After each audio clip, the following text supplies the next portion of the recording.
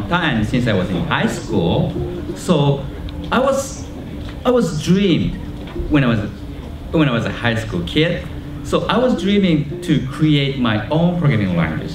But at that time, I was so weak and inexperienced, immature. So I couldn't create my programming language. So I just gave up.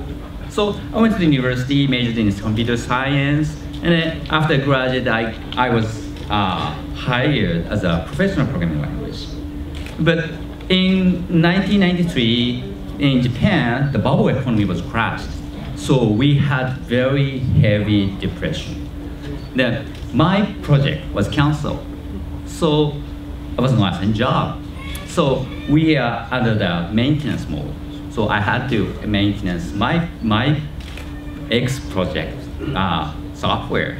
So with time to time, I got a call.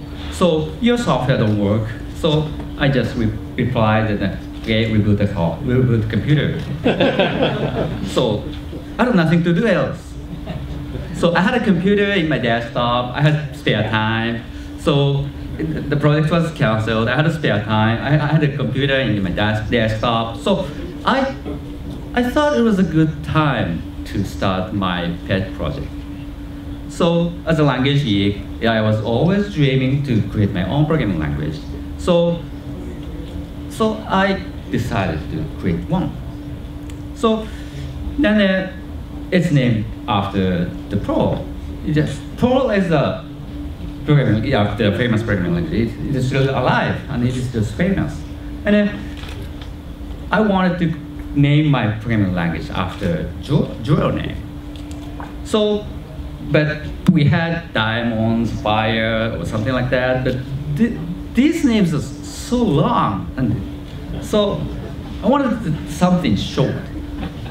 So we came up with, I was talking with my colleague, and we came up with the names, the Coral, five characters, and Ruby, 4 characters. And the Ruby is more beautiful. So I chose Ruby. Yeah, I was happy. I'm pretty happy that it was the pre-Google age.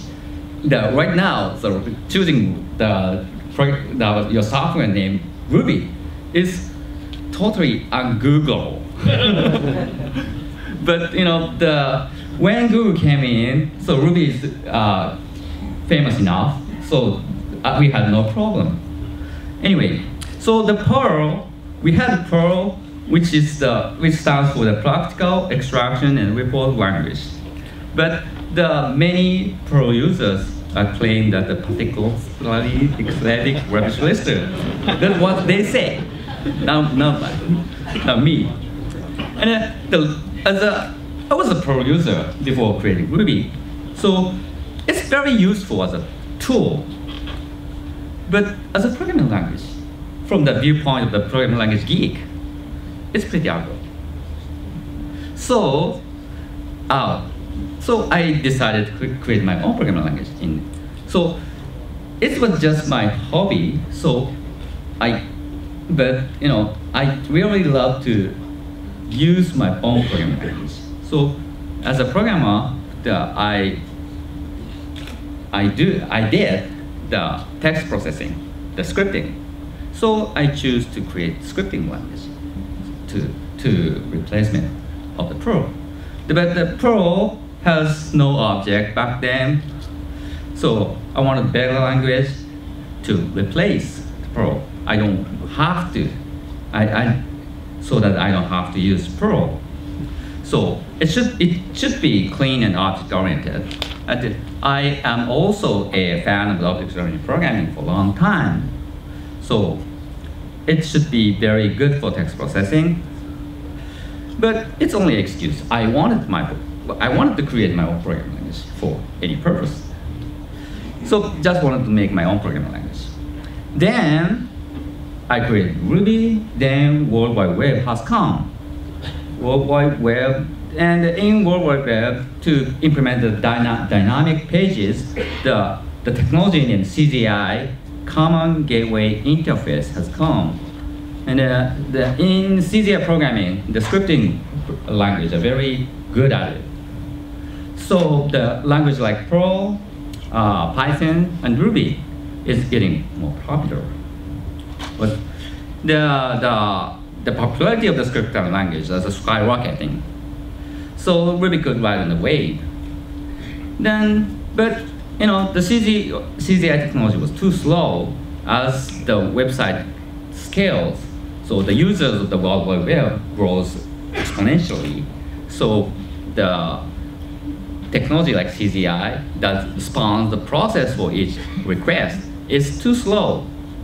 So it comes to server-side programming, like a web application. Then the web application framework has come, like Ruby on Rails.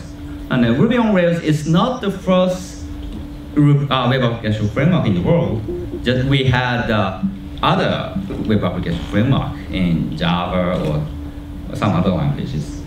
And Ruby on Rails is not the first web application framework in Ruby. We had several prior web application framework.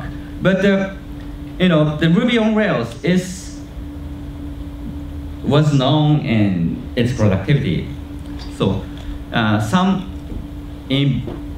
back in 2005, I guess, a guy, the famous blogger, wrote a blog entry that claimed, okay, the programming in Ruby using Ruby on Rails is 10 times more productive than typical web development in Java.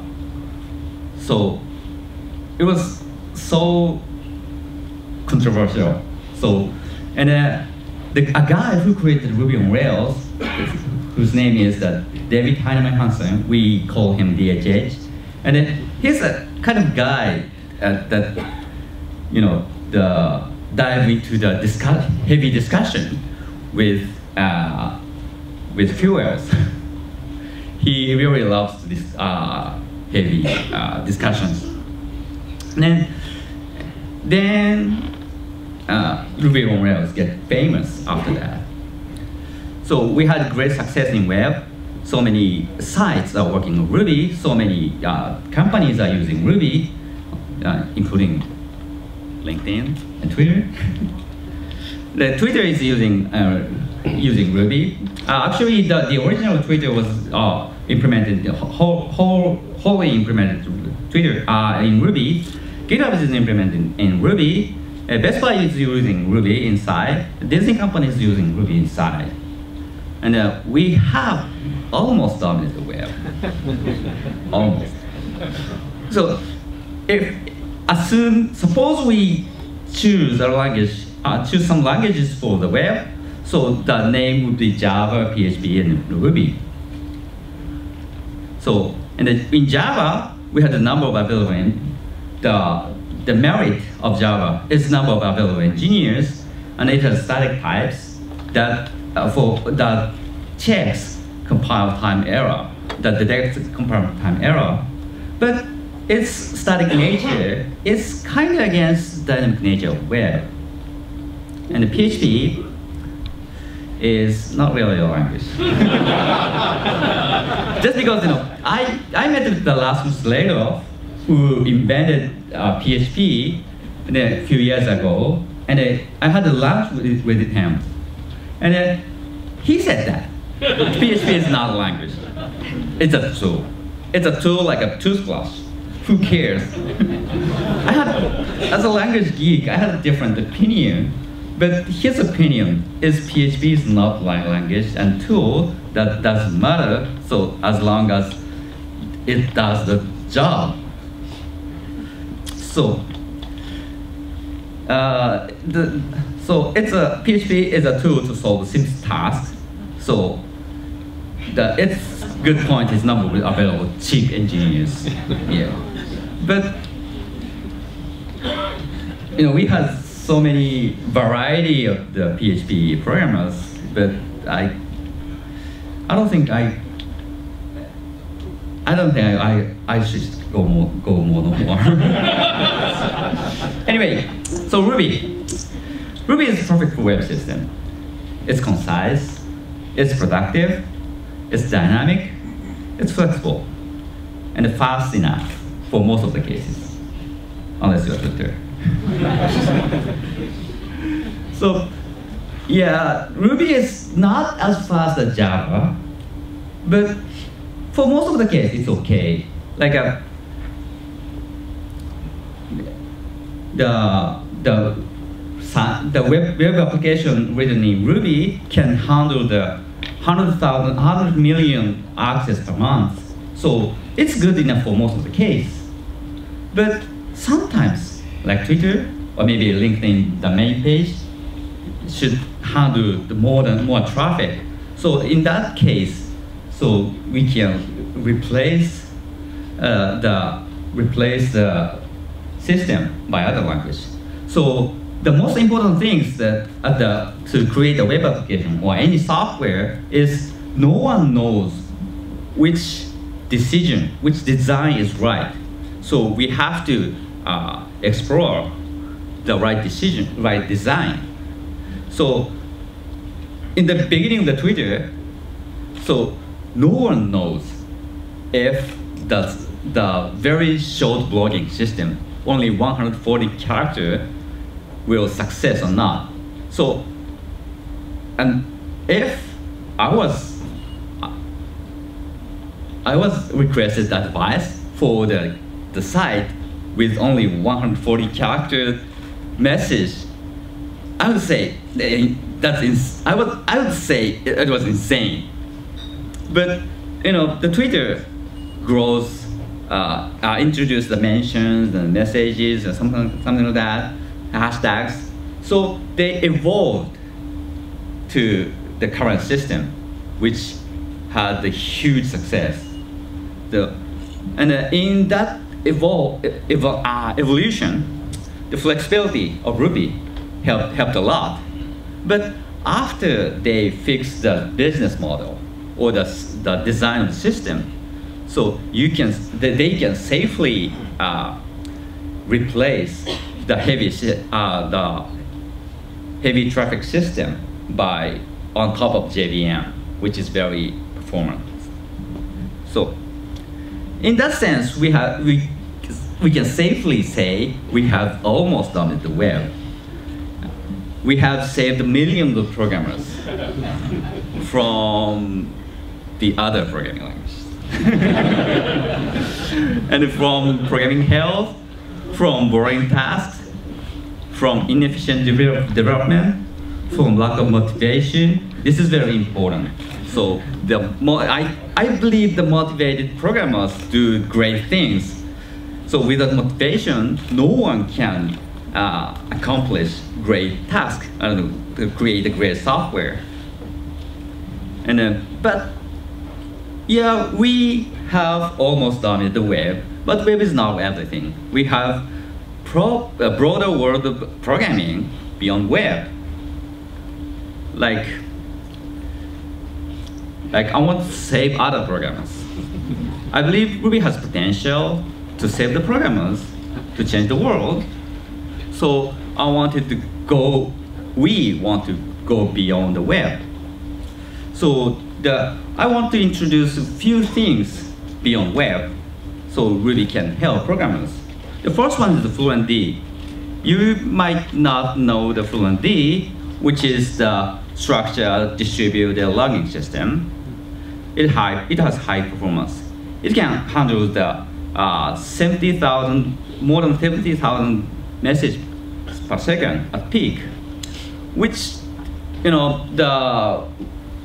we have the buzzword named big data recently, but the whole process big data, we must have big data.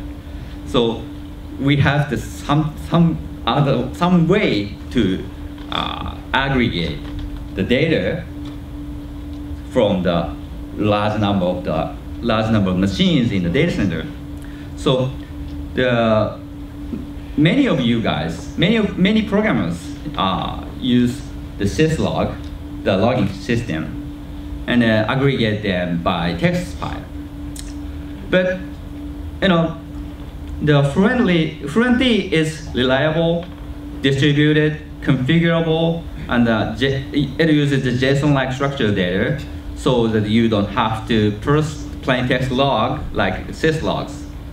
So the big company, like Japanese big company like DNA or Agree, which is the social game company, there's a million of users back in Japan. So they use the thousands of machines. So they collect logs from these thousands of machines to analyze their traffic, their access, their users. So the Fluentd is sponsored by treasuredata.com, which is the San Francisco, Silicon Valley-based company, and you can check the fluentd.org to see that. This is the different way to help programmers, especially in DevOps section. The second one is scientific computing. In scientific computing, feel like we have this high performance computing and data processing. For high performance computing, we have Fortran, C, C++, and Java. And the data processing language, we use the Python, R, or MATLAB, or something else like Mathematica. And scientific computing has a very interesting aspect. Almost all of the scientific computing is done by non-professional programmers. So they want productivity since they are researcher in heart. So, but at the same time, they want efficiency for number crunching. So they want performance. So it's, the performance and the productivity is kind of like a trade-off.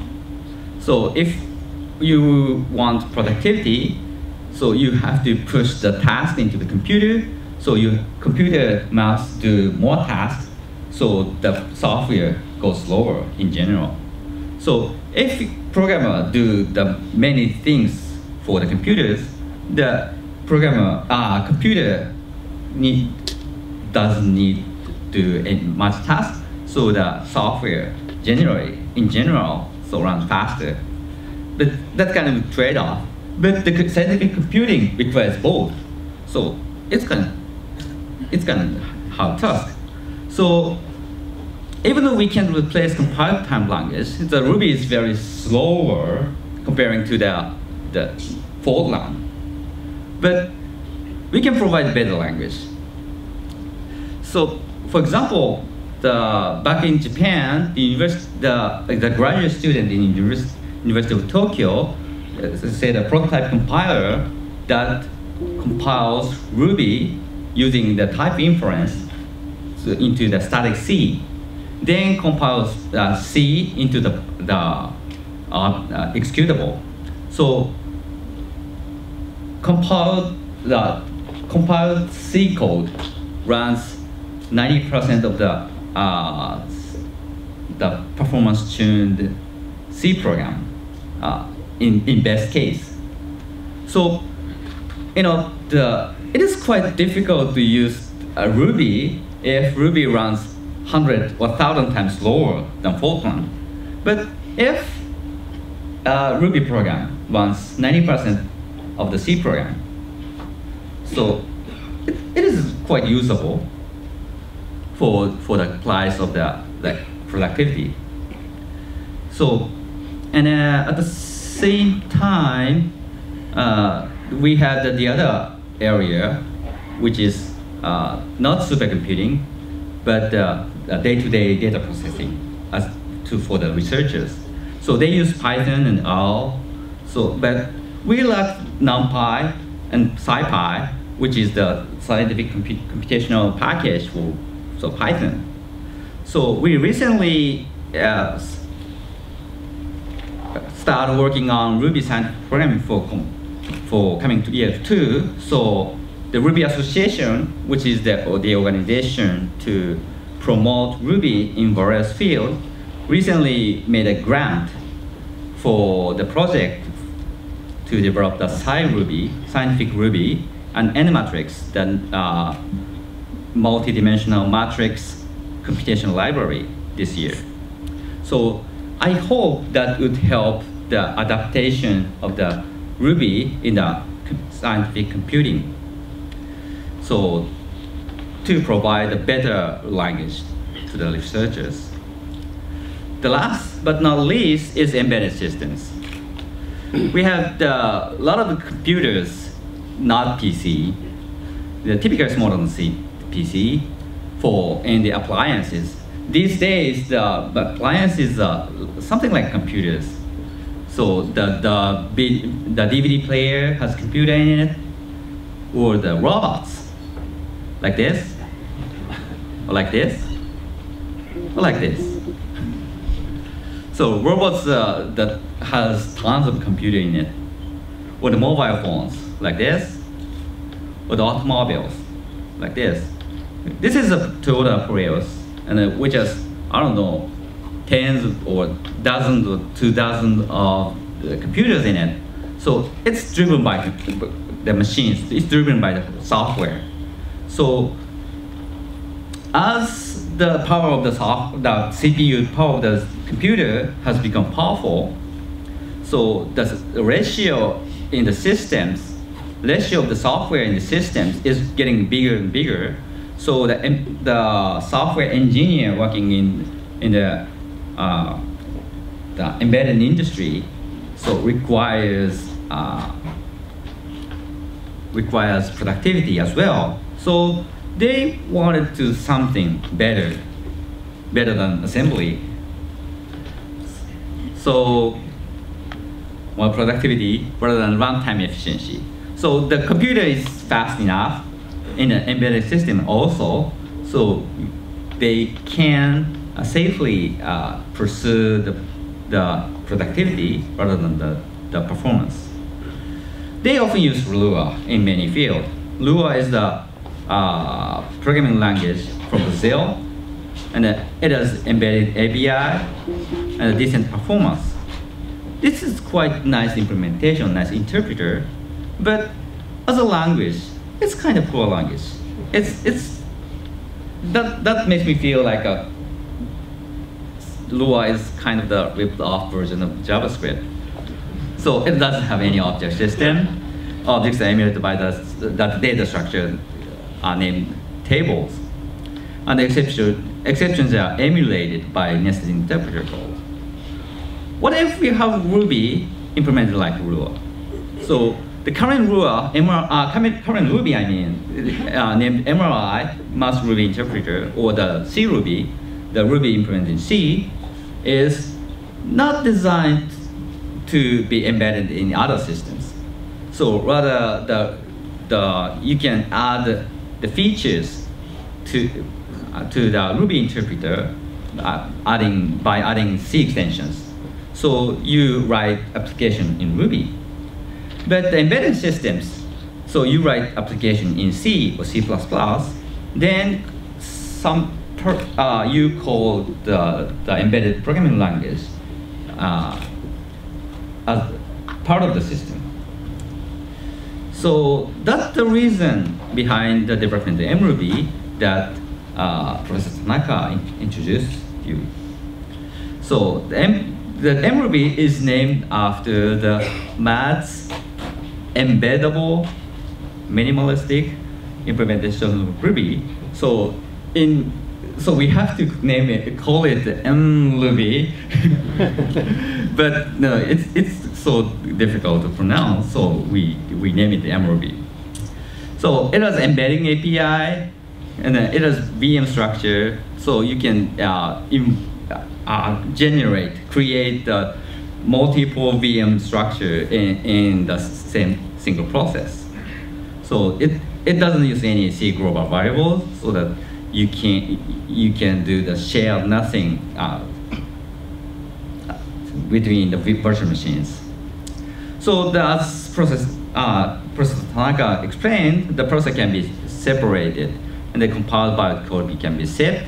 So no processor needed for runtime. So built-in library can be configurable. So you can drop off unnecessary classes like IO, file, regex, process, etc. Just because the mRuby is so small, so you can run the mRuby on very teeny computers like this.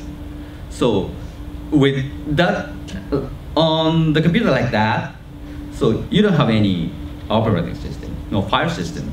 So there's no room for IO on a file or process. So you can rip off this unnecessary class if you need.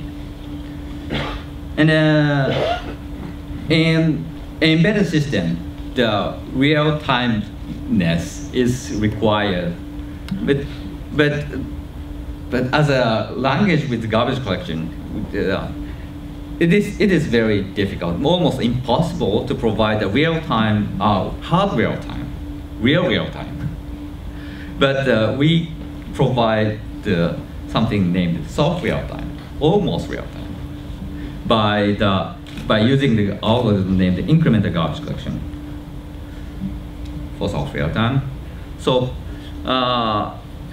incremental garbage collection, split the garbage collection process and distribute that process among the main process.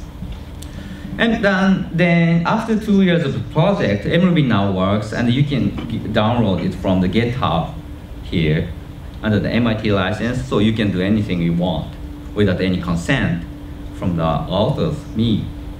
So comparing the C-Ruby versus mRuby, C-Ruby is soon to be 2.0, and it's matured at 3 features. Comparing that, mRuby is just released, no real-world application yet, the very small core. And C-Ruby is for general purpose. The application should be written in Ruby. But mRuby is configurable to specific purpose and to be designed to be embedded in applications. C-Ruby is portable among major OSs, but it requires POSIX API, which is a huge set of API. The mRuby is very portable. It only requires C99, and it even runs on OS-less machines like this, or the machines in the backward you see these small computers. This is the Ruby evaluation board, the FPGA MIPS compatible CPU without any OS, but it has the Ethernet, serial, and the USB interface. Then memory-wise, the program size of the C-Ruby is pretty huge, more than 1 meg, and it requires big memory footprint, like more than 10 meg. But comparing to that, mRuby is very small. The smallest configuration, it requires 100 kilo in the program size. And the memory footprint is also small. It consumes less than 100 kilo in the smallest configuration. So C-Ruby has very simple C API, and it will use the map and sweep GC and focus on better GC throughput. But mRuby is embeddable C API, which is not compatible with the existing C API. And it uses incremental GC garbage collection and focus on smaller GC pass time. As a concurrency, the C-Ruby requires GIL, which stands for the Global Interpreter Lock.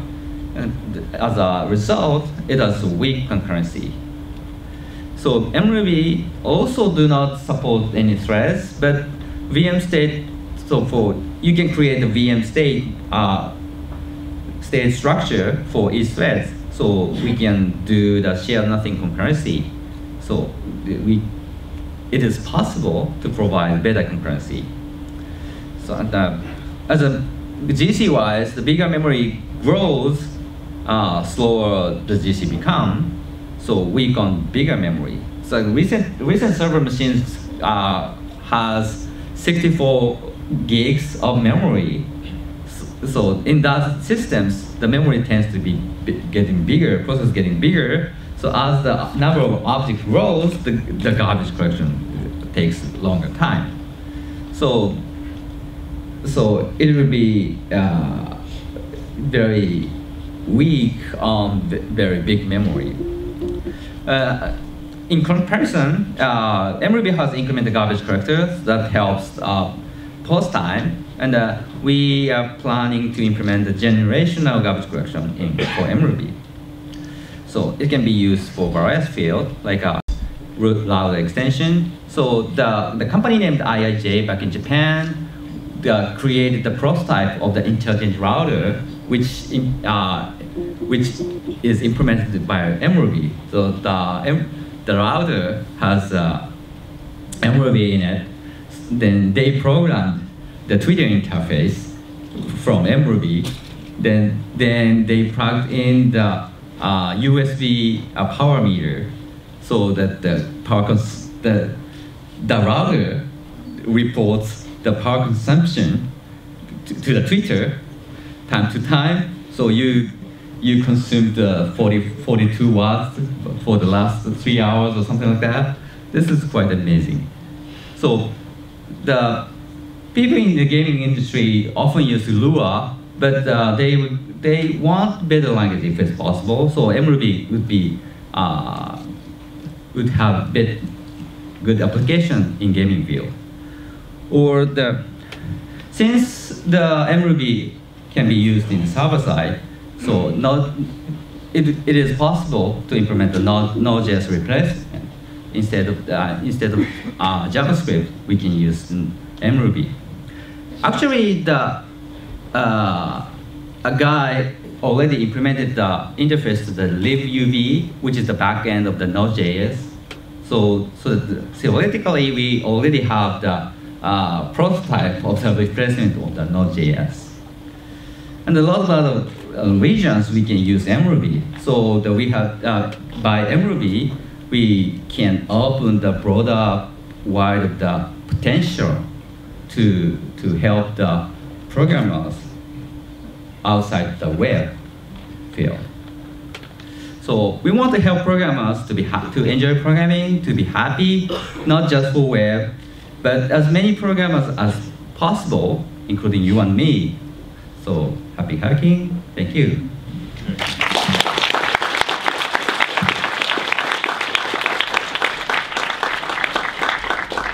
So does anyone have any questions? You can just step up to the podium.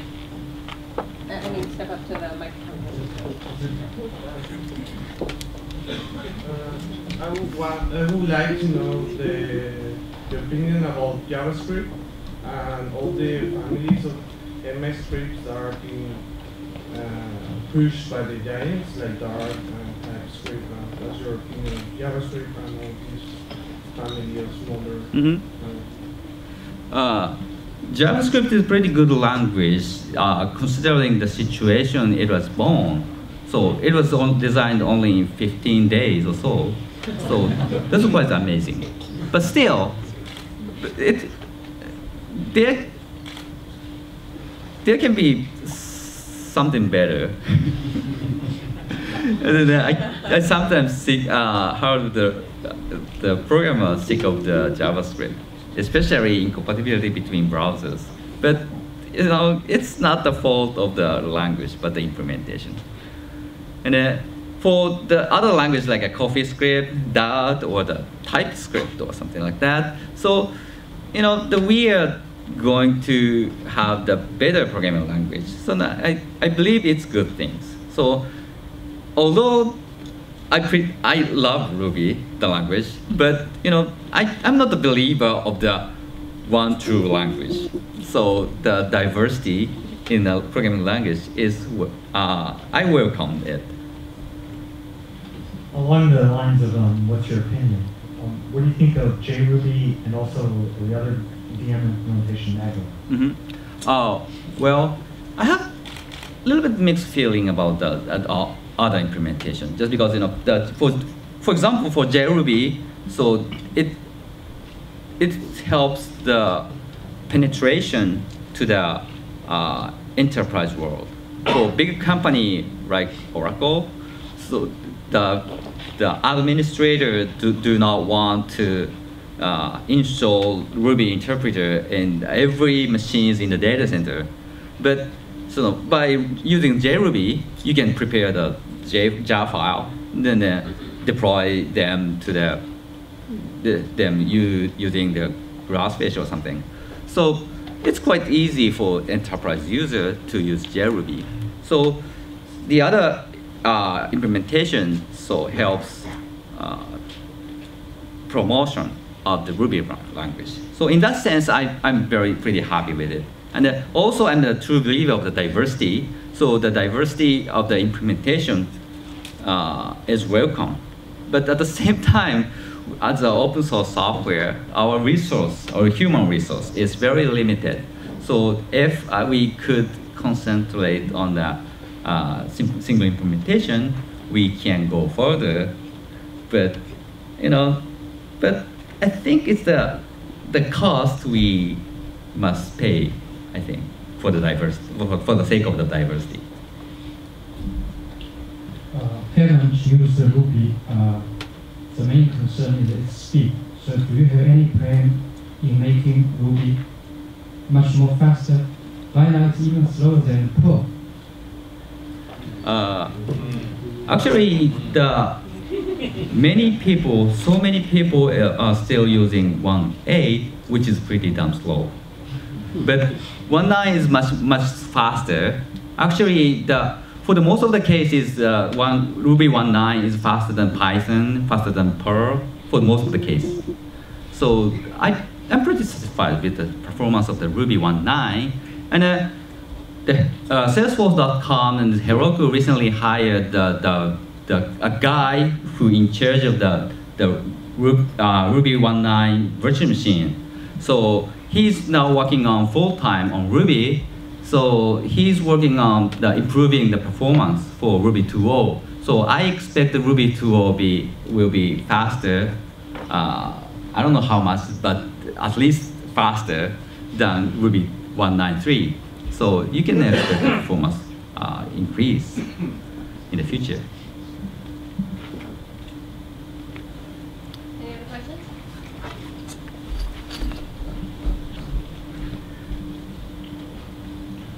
Can you comment about the object model for mRuby? Is that going to be compatible with Ruby, and all the meta programming and all those cool things about Ruby will be also available on mRuby? Mm-hmm. Well, the object model, the syntax of the mRuby is fully compatible with 1.9, and the object model is from the Ruby side is totally same object model. It is the same object model, but the class library is a subset of the full Ruby, C Ruby. So we lack some methods or classes, including some important methods like eval. But you can implement by yourself by using the C programming. So all the meta programming features is provided, or you can implement them using C extension. Hi, Matz. As a daily Ruby user, I'm very interested in how do you use Ruby every day. For example, what kind of operating system do you use to write Ruby, and what kind of IDE do you use, or even like text editor? What are your choices? Yep. I use Ubuntu 12.04 on my ThinkPad, and I don't use any IDE. I use Emacs. So then I use which one? GCC, and what else? Yeah, basically fully Emacs. I don't use Windows at all. Sometimes I use my Mac. I own one. I have a question. How can you compare the Ruby with Python? They are both great languages, and me and Guido, who invented Python, has different opinion. Is something like Python. The way of the Python is that there should be a way, and preferably only one way to do it. And Ruby follows the Perl principle that there's more than one way to do it. So Ruby Ruby encourages the diversity and the freedom of the programmer. Then Python sometimes restrict the freedom of the programmer, but to be a better programmer, in their opinion. So there's no right or wrong in the principles, but we had different opinion about that. Then at the technical side, they are both great programming language, and Python can do great things, Ruby can do great things. On the topic of languages, what do you think about functional programming as it relates to Ruby? I mean, I see a lot of people in the Ruby community working with Haskell, for example, and there's a lot of people who are hacking functional functions inside of Ruby, but you don't get the concurrency of the processing. Is there any thoughts on how that would work, or what you can do about that? Functional programming is a great way of the programming, but at the same time, I don't believe the all programming can be done in functional programming, just because the functional programming is to do the typical iterative I can pronounce iterative programming in functional programming is pretty difficult, like using monad or something like that. So in that case, is the scripting language in Ruby, like in Ruby, is much easy and much preferable. So we are gradually adapting the functional programming feature in language like Ruby. Like we provide some kind of lazy evaluation in Ruby 2.0, and we provide the map and reduce in Ruby. So you can do, the Ruby will be some kind of the mix of the object-oriented programming and the functional programming. And but there is the other way of so functional programming shines. But I'm pretty happy with it.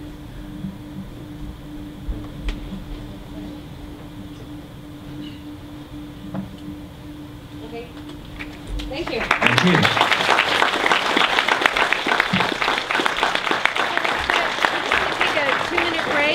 So we could just switch and do a quick setup. So feel free to check out the Fukuoka companies in the back. I believe there's some food and the wine's gone. But help yourself to whatever's left there.